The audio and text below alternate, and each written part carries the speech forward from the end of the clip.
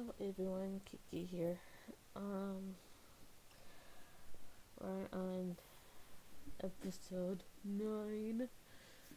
We're on episode 9. Oh my god. So, clearly, Asaki's father, Makoto, sent us a message with the Shishigimi. If you don't remember from the last episode, the father was having an issue, and well, actually he was sick, and now that something's wrong with Asagi, so let's get to it.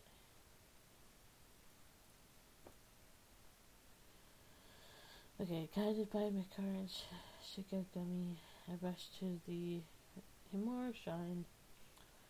When I entered the main building, I found Asagi and Mikaran intensely staring at one another. I could tell that they were about to talk something serious, so I felt apprehensive about saying anything. While I was wondering about in confusion around the entrance, Asagi looked over my direction, puzzled manner, as if he had noticed me. Wow.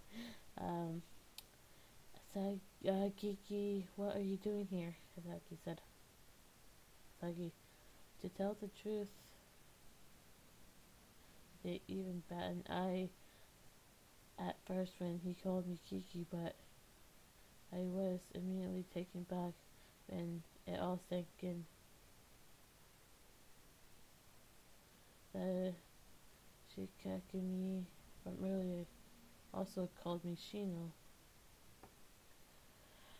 I signaled Asagi with a wink and fluster, as if he caught on what I was gonna.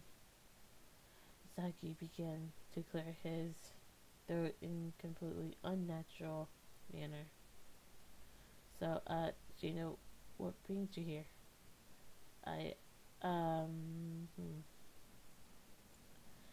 There is nothing for you to worry about. Names or genders are trivial. Okay. That's good to hear. McCurran looked at his valiantly. I called him here, or rather, or would you rather I say her? I wanted her to hear about your situation as well, Asagi. Okay. McCurran spoke as if he had it all figured out.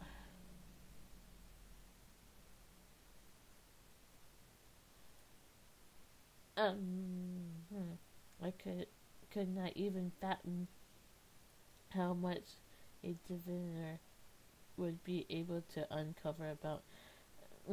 There are smart cookies. However, were two things that I could gather from the mood. I gathered that McCurran somehow was able to figure out my secret, and that he didn't see it as a problem.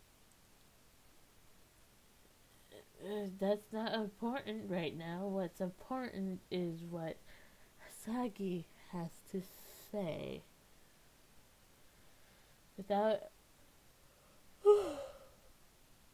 Without obligation to being called her, I sat down by Asagi's side. Perhaps feeling the same way I was, Asagi sat straight up with a calm expression on his face. Now, Asagi, would you ask me why you don't want to don't ah, you asked me why you don't have the strength necessarily to be a demeanor. You also asked for guidance, correct? Yes, I did everything I could imagine to prove. However, it would be an honor if you could tell me where I have been lacking. I actually wondered about that tool. Kazagi eyes were the epitome of seriousness.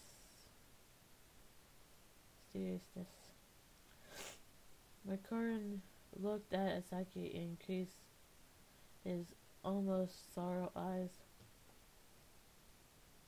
There is something I need to tell you in regards of deficiency in your performance. What do you mean? You're not weak as you you are not as weak you think you are. It's just that your powers still have not awakened yet, Asaki. The key to your awakeness is sealed in the cave behind the immoral shrine. It is just that your powers still have not awakened yet. Where there was now a glimmer of hope. Saki and I looked at each other. So if I go there, then will my powers be fully awakened? Well, that's actually good to know that he's not weak that he thought he was. It's just he's not fully awakened. So that's good to know. Makoran silently nodded. Asaki carefully chose his next words before continuing. So if my powers were awakened, then I will be able to perform prayer rituals and use spells like you. That I think that's the gist of it. I think so. I think that's the gist of it. I think that's what happens when you fully awake your powers when they're sleeping dormant. The Koran once again nodded in silence. So basically, I will not be burdened to will not be a burden to the head family anymore. They should at least stop complaining about your lack of ability. Well, that seems a little bit better. Zaki briefly inhaled and began to ponder himself about something. But something doesn't seem right about this. I have been to that cave multiple times before and nothing has happened. So why now then? Saki directly asked with a unchanging serious expression. Makoran looked right at Saki and me and gently creased his eyes. The time has come, Asaki. Exactly, Asaki. What time has come? What do you mean? What? Okay. So, alright. We're going to explain suddenly stopped there. Makoran did not seem like he was going to say any more on the matter how puzzled Asaki appeared to be. In the midst of deep silence, Saki seemed to be thinking to himself. Saki eventually lifted his head back up as if he were over whatever he had been worried about. So I guess that means I just need to go and find things out for myself. Asaki turned his back to Macaron and faced me. Alright, Kiki, let's go. Huh? Where are we going? I think to the cave. Where else? Don't you think you can talk your way out of it either? But, come on. You are, uh, what? Okay. So you're taking me to this cave for, are you a sissy or something? Or do you want my time? Or, yeah, let's just go with him. I glanced over at McGurn. He gently smiled and nodded back at me. Okay, I guess it's probably reasons why. I think one of the reasons why it didn't work before for him to have his powers awakened before was I wasn't in the picture. Well, the character wasn't in the picture. And now that the character, or the character that we play, is now in the picture, and it his time is now to be awakened because of we're in the picture, like we're instructor and student, friends ish, people that knows each other's secrets, that kind of thing. So I think that's my theory of like why his powers weren't awakened is because our character wasn't with him, and I think he needed that. I guess anyway, thinking of needing the partner, and I keep thinking about Nejima, and how Neji is a wizard, and in this case Asaki is a diviner. It almost the same thing, but not really.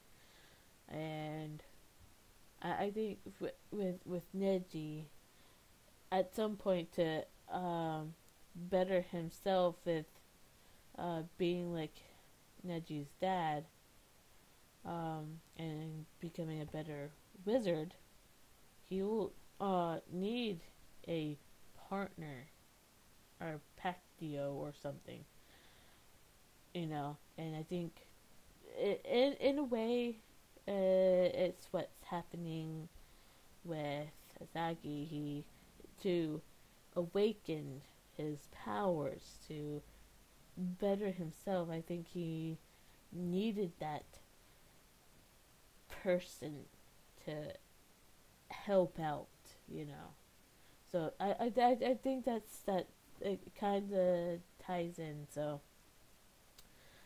that was when I made my mind up. I'll go with you. I'll make sure I don't get in the way. You don't need to worry about that when I'm with you. I'll protect you no matter what happens. Okay. You have these moments, Asaki. You have these freaking moments where, yeah, you know what? It's okay. I can protect you. You're a woman. It's okay. And then when I try to compliment you, it's like you go, what the fuck? How dare you? Go away from me. Just leave me alone. what's wrong with you kind of moment. And then you get these other moments where you tease me and taunt me, and it's basically you're giving me mixed signals here, Saki. What the fuck? You need to calm your shit. Seriously, you really need to calm your shit. Being treated like a lady in such neutral manner made me feel a bit surprised, but at the same time, I was allocated. After making a fresh resolve, I followed closely behind Asaki, who began to leave the room. I suddenly looked back at Makoto to find him smiling in an indescribable manner as he watched us leave. Oh, Jesus Christ. Asaki continued to walk quickly without turning back. I shook my head and jogged after Asaki to keep up. Before long, we had reached the cave behind the shrine. There was a crystal aurora of tranquility in the air, and I instinctively grew timid. Kiki, come on. Asaki grinned at me and continued to smile as we entered the cave. His profile was that of a man who was determined to save the immoral shrine. Yeah, well, seeing Asaki so far, yeah, could you blame him? Really? As Asaki's powers finally awakened, then what would put all of his worry at ease. He no longer have to worry about causing Mukurin any anxiety, and he would no longer have to worry about inheriting the shrine.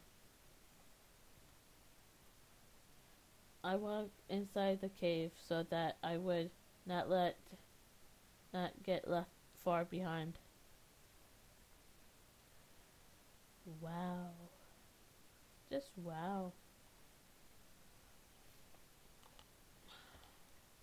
A chilly, calm air was gently flowing through the cave. Asaki used his shikigami to light up the dim path. All I could hear in this tumble cave were the sound of our footsteps. We continued to walk in silence for a while. I felt that now was not the right time to ask Asaki anything if I did have any questions. Just when I was just what was waiting for us at the end of the path, it was right when I mustered up the courage to ask him.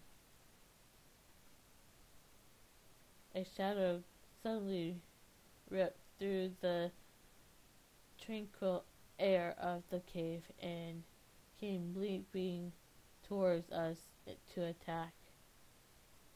Everything happened so suddenly that I wasn't able to jump out of the way in time.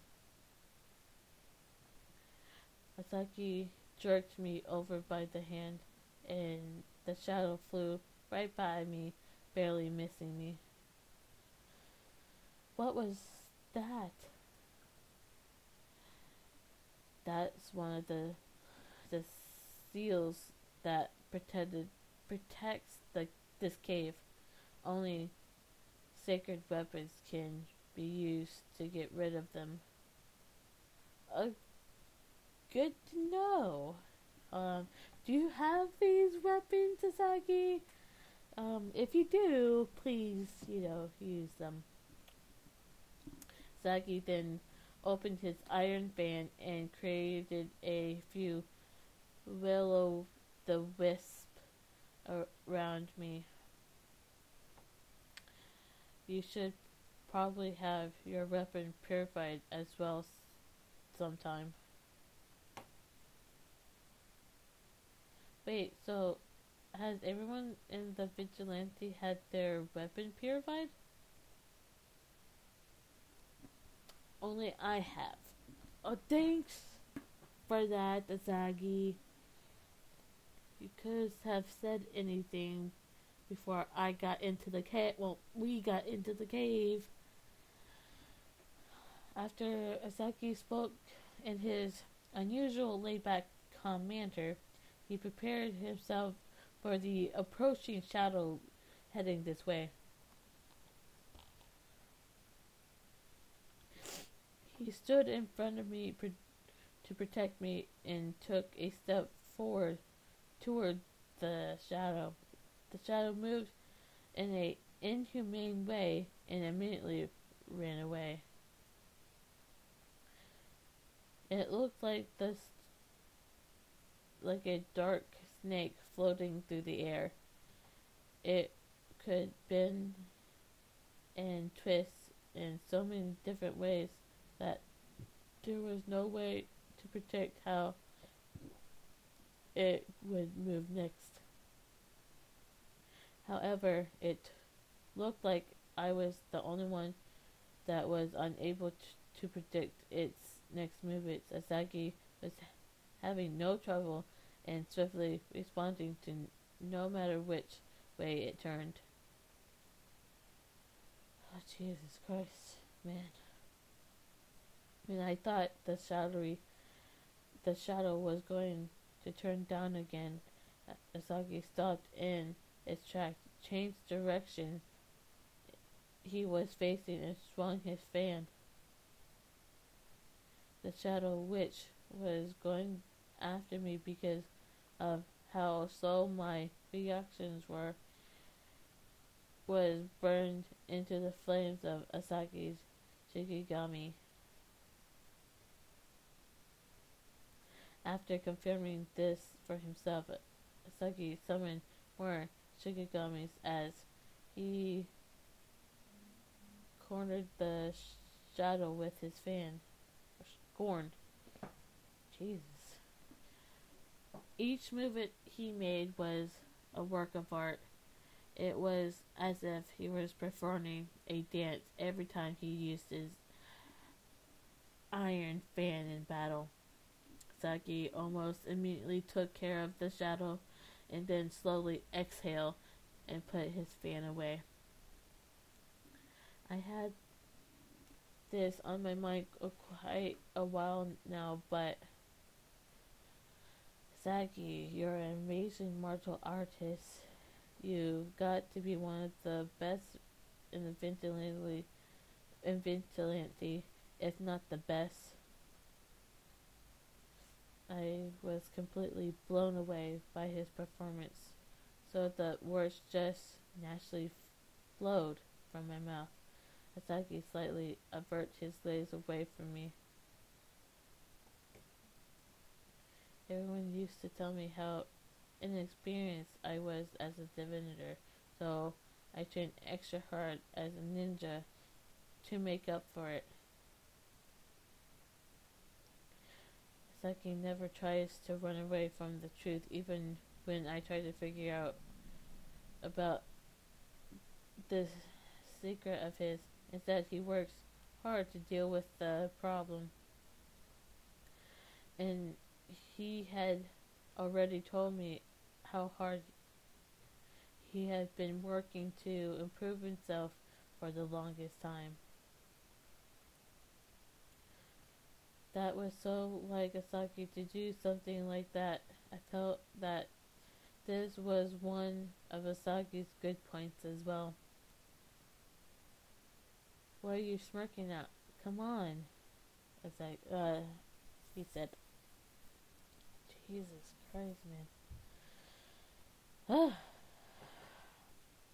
Now, I'm not smiling about anything. That's not what your face is telling me. It's always so easy to tell what you're feeling. Really? really. Asagi scratched behind his head in a slightly embarrassed manner, but he continued to walk. It appeared as if it were still ways to go before we reached the back of the cave. The cave was considerably deep, and we were attacked by fear, various shadows along the way. I tried to help Asaki as much as I could, but since my weapon hadn't been purified yet, there was not much I could do. Therefore, Asaki basically defeated each and every shadow all by himself as he protected me. Still not appearing to be tired in the slightest, Asaki finally reached the altar in the deepest depth of the cave. While I was thinking about how hard Asaki must be training a pitch black shadow, different from all those we had seen so far, suddenly stood before us. Saki immediately stood in front of me, protected me as he spread his iron ribbed fan open. However, the shadow did not appear to be hostile. It gradually transformed in the shape of a person. Is that the god of the land? Okay, what's the god of the land? What do you mean, the god of the land? Jesus Christ, man. It's a god that resides in the lands of Nagasaki. One of the gods worships at the Himaro shrine. Apparently a god vital to the Himaro shrine had appeared before us. The humanoid figure gently emitted a sound along with a faint, flickering light.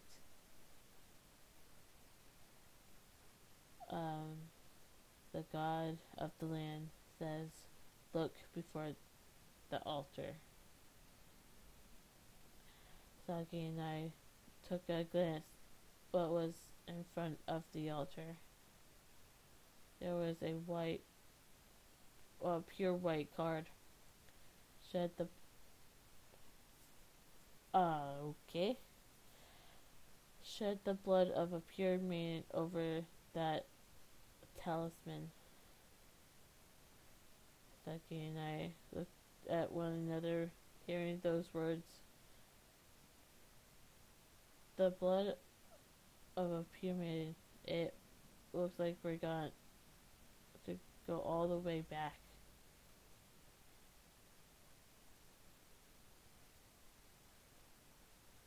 Oh well, let's head back, Kiki. So, I grabbed Asaki's sleeve and timidly opened my mouth.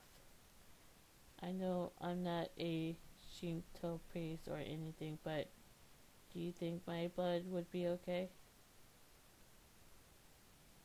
The moment I suggested that, Asaki has overcome me with surprise. Then after checking the altar once more, he shook his head. Kiki, I don't know do if you use your blood or something happened to you. I'd rather beg the head family to introduce someone else to help out instead.